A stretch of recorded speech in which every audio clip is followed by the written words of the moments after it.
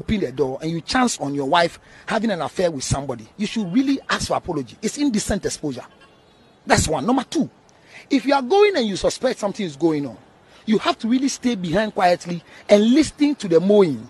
If the mowing is struggle, leave me alone, I will shout, oh, leave me. Those ones, it means that there's a rape. Go and defend your wife. But if you hear a different sound like, oh, you are all I want, give it to me, baby, I'm here for you.